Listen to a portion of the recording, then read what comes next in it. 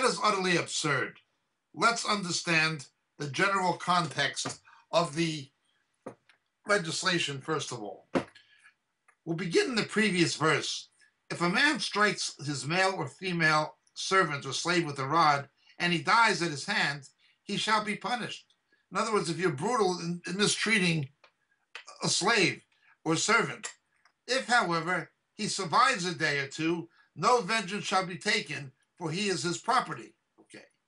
Now, if men struggle with each other and strike a woman with child so that she gives birth prematurely, yet there is no injury, he shall surely be fined as the woman's husband may demand of him, and he shall pay as the judges decide. But if there is any further injury, then you shall appoint as a penalty life for life, eye for eye, tooth for tooth, hand for hand, foot for foot. Looking at verse 22 in its own context, it's not talking about abortus provocatus, an intention to cause a miscarriage. Additionally, it does not specify that there has been a death of the fetus, of the baby. It just says that it causes a premature birth. The trauma causes the woman to go into labor prematurely. That's all it says. These people have to take the text out of context and read things into the text that it does not say. Now, it could be a life-for-life situation in some situations if you continue reading. If there is a death, it's considered to be the equivalent of murder. We do have the term in Hebrew translated manslaughter, which is also serious, which did not have to be a capital crime if someone could lay hands to the horns of the altar or go to a city of refuge where the Levites were. That is another matter. But in this particular case, it is not specifying that there has been a death of the fetus.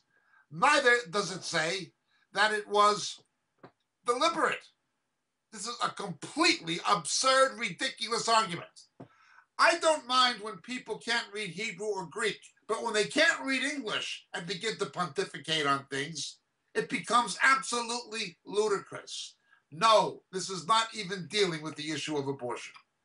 Thank you for your question. My name is Jacob Prasch.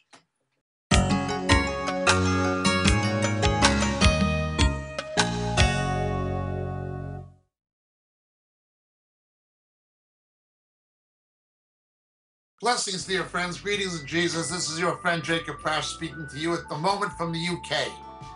You know, so many of the questions we get in our Roku broadcasts and on our Vimeo clips and on YouTube deal with subjects that we deal with much more extensively in our books. We can't, for the sake of brevity, go into the kind of depth in a TV broadcast we can actually go into in a book. But so many of the questions come from material that are expounded in the books on a much more broader scale that it's almost frustrating sometimes that we can't spend hours and hours answering the questions that are given to us. Obviously, practicality dictates that's not a possibility.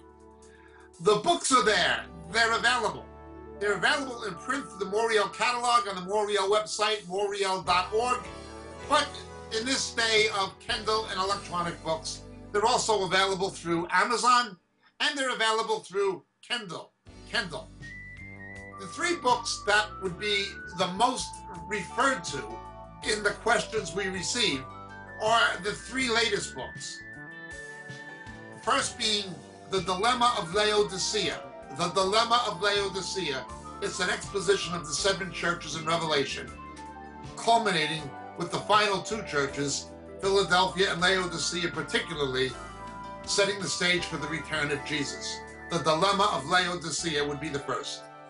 The second would be Shadows of the Beast. Shadows of the Beast. How the coming Antichrist, how his identity will be revealed to the faithful church.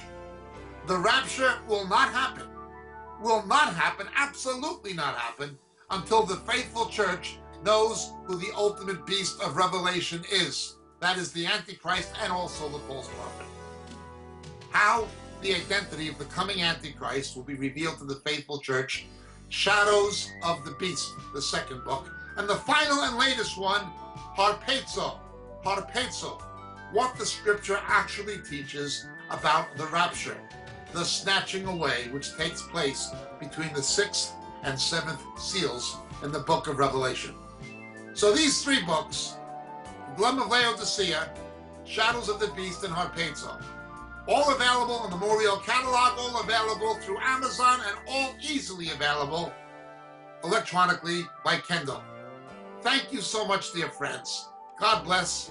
May Jesus be with you.